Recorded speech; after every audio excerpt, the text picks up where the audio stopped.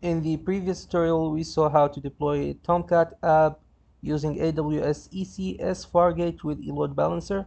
And now let's add auto scaling. So let's come here and update the service. Let's scroll down and go next. Next. Now for the auto scaling, let's configure it now. For the minimum, I'll do 2, and maximum, let's go with 4. Add a policy. Let's give it a name. I'll name it scaling.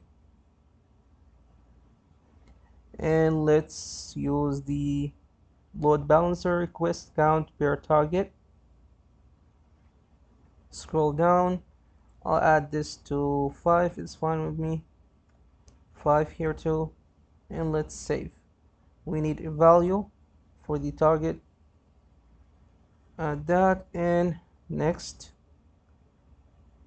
Update the service. Everything looks okay. Let's view the service and wait until you have 2 tasks running at the same time.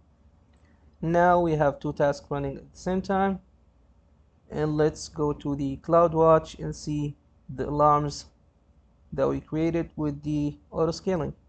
Wait until both of them are okay. Let's edit this one. Action, edit, and from here scroll down till you see the threshold. I'll edit this. Let's use 2, and here let's do 1, and update the alarm. Both of them are okay now.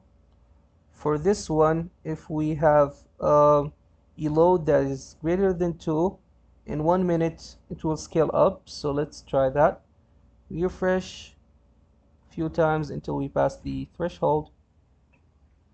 Now let's come back here and see this one.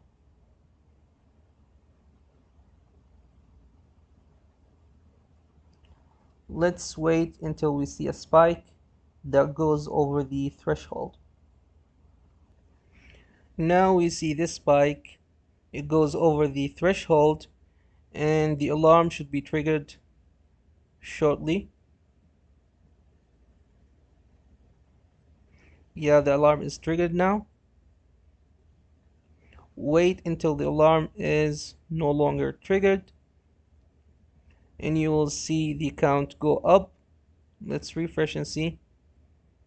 Yeah, it goes to 4. Let's wait until we have 4 in here. Now, as we can see, we have 4 running at the same time. Auto scaling scaled up, and the alarm is okay now. Let's go for the second alarm and edit that. Actions, edit. In here, let's keep the threshold as is, and let's do 2 minutes. Update the alarm and wait 2 minutes without touching the load balancer. The alarm is okay. Let's wait until it's triggered. Then it will scale down. It will scale back to 2. Now the alarm is triggered, and it is scaling down. We have 3. Let's wait until we see 2 in here.